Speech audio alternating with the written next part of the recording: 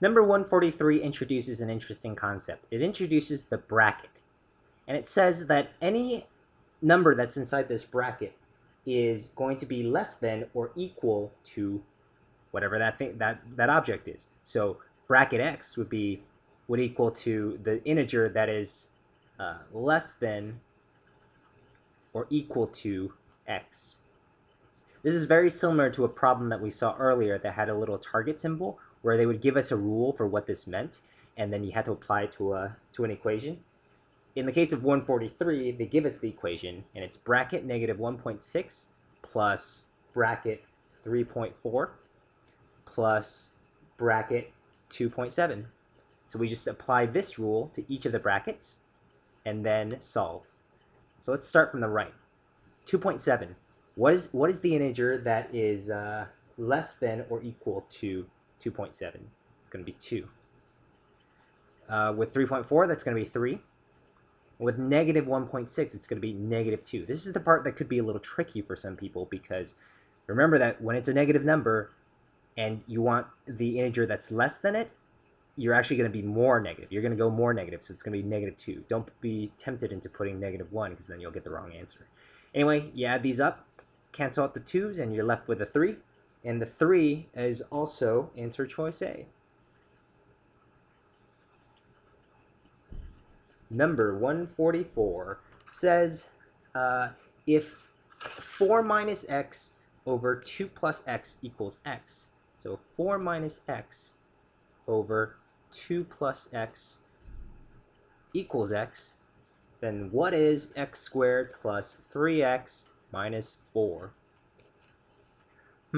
Interesting. Okay, well let's start by just cross multiplying.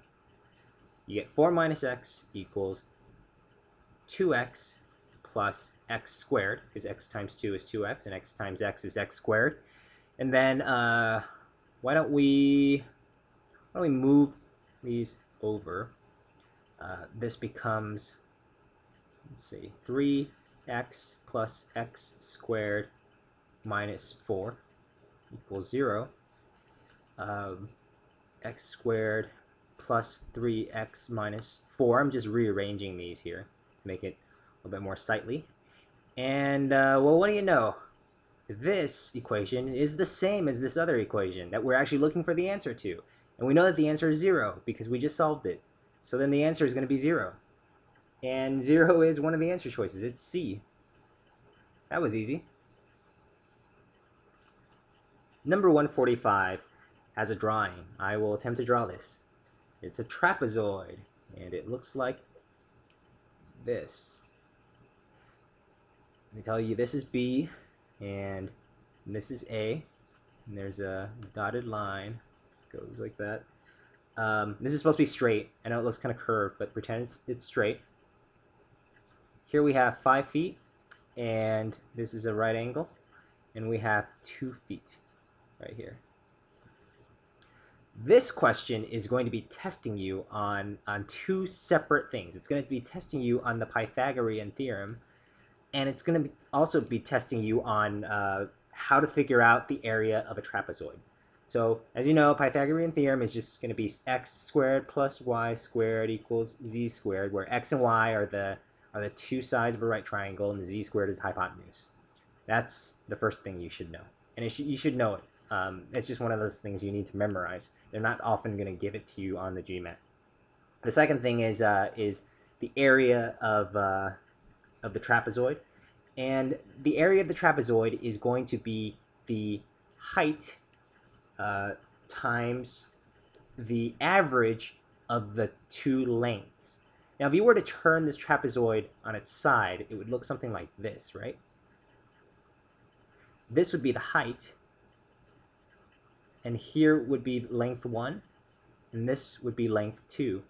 So by finding the average of these two, basically what we're saying is we're borrowing some of the space from here and here and reversing them and making a nice square. And that's why we're looking for the average, because then we just treat it as if it's a square and we find the area. Anyway, that's kind of conceptually how it works. But in terms of formula, it's It's going to be the height times length 1 plus length 2 over 2, because you're finding the average. And that's going to be the area. So that's what they're testing you on. If you know these two, you'll be set. So let's solve.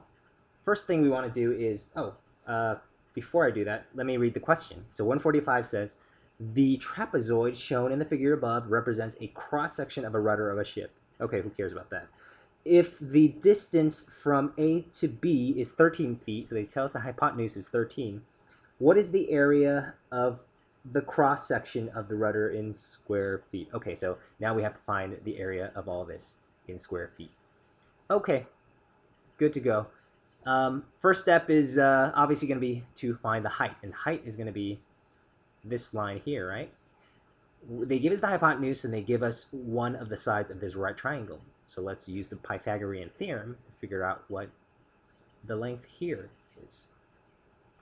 5 squared plus this mysterious side equals 13 squared, and 13 squared is 169. 5 squared is going to be 25. So what you then have is h squared equals 169 minus 25 equals 144. Take the square root of both sides, and you get h equals 12. 12 times 12 is 144. So we know 12, or h is 12. Something else that I should point out here is that this is a special type of right triangle called a 5, 12, 13 right triangle. You'll see this a lot on the test. A lot of times when you see right triangles, and one side is 12 and one side is 5, you know the third side is going to be 13. Sometimes they'll give you a 12 and a 13, and then you should just kind of know that it's 5. Sometimes they'll give you other types of right triangles, like a 3, 4, 5. That's pretty common as well. But there are some right triangles. There's, I think, 3 different types of right triangles that you should try to memorize, because if you have that in your arsenal, you can just pull it out during the exam, and it saves you a lot of time. But enough about that. It's just a little aside that I wanted to bring up. Okay, so we know h is 12. Let's plug it into this equation. We get 12 times length 1 is 2 feet, length 2 is 5 feet, so 2 plus 5 over 2 equals what? It's going to be 12 times 7 over 2 equals something. We can cross multiply or cancel out and get a 6. 6 times 7 is 42. And 42 is answer choice C. On to number 146. And 146 says, in a certain sequence, the term x to the n is given by the formula x to the n equals 2x to the n minus 1 minus a half of x to the n minus 2 for all n greater than or equal to 2. They give us x to the 0 equals 3 and x to the 1 equals 2. And they tell us that x to, or no, we're supposed to find out what is x to the 3, or x to the 3. Well, 0, 1, I think the one we're missing here is x to the 2, so we should figure that out. Because, as you can see in this equation, not only do we have to plug in x to the n minus 1, which is 1 lower than the number, x to the n minus 1 would be x to the 2, right? Because 3 minus 1 is 2, so we would need to figure this out anyway. But also, we need to plug in n minus 2. What we do here is we first use x to the first, or x to the 1 equals 2, and we plug that in to figure out what x to the 2 is. So, yeah, it sounds kind of confusing, but I think when I start doing it, it will all make sense. So, x to the 2, if n were 2, right, then 2 minus 1 would be 1. So 2 times x to the 1.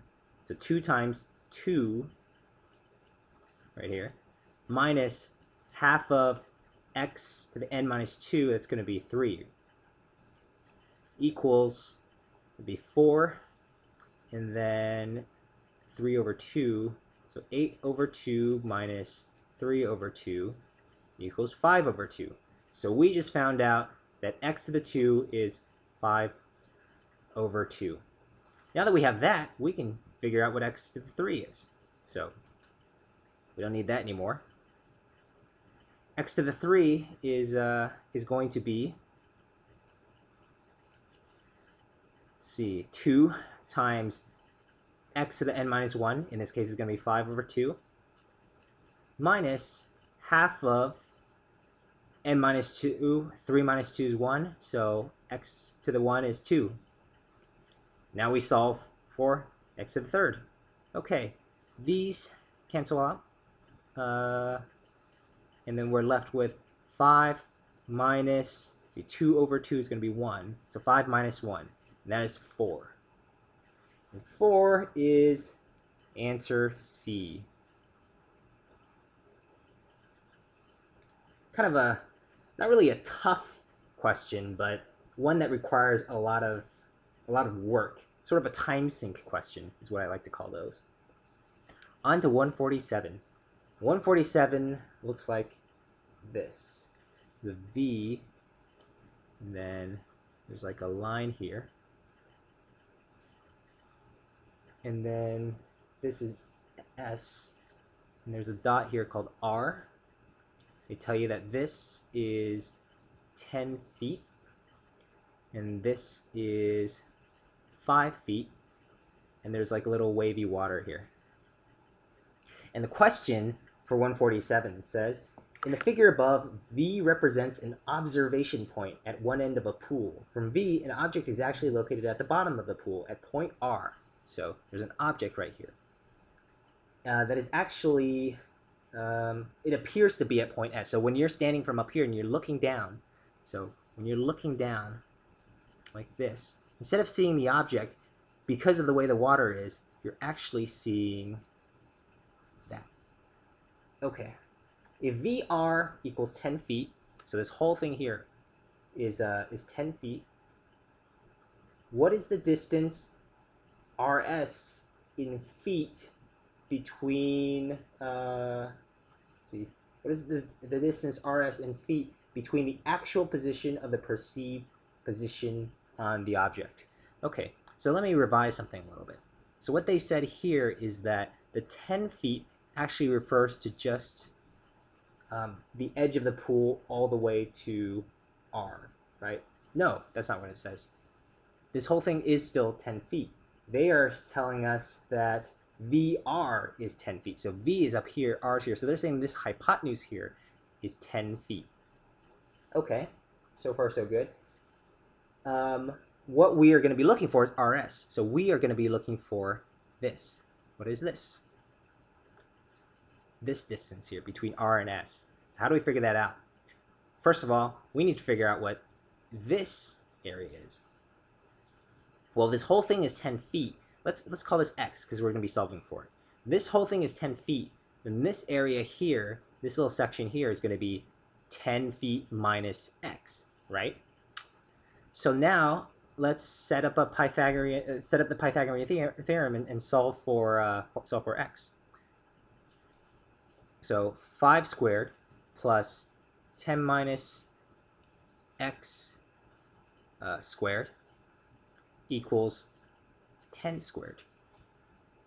That's going to be 25 plus 10 minus X squared equals 100. Subtract 25 from both sides, and you get 10 minus X squared equals 75. We can take the square root of both sides to get 10 minus X equals the square root of 75. Then you get negative X equals the square root of 75 minus 10.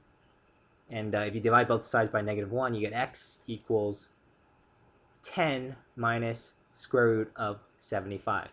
Is that one of the answer choices? No, it is not. However, 10 minus 5 the square root of 3 is, and that's just, 75 is 25 times 3, which is 5 and 5. So 10 minus 5 square root of 3. So the answer is going to be A.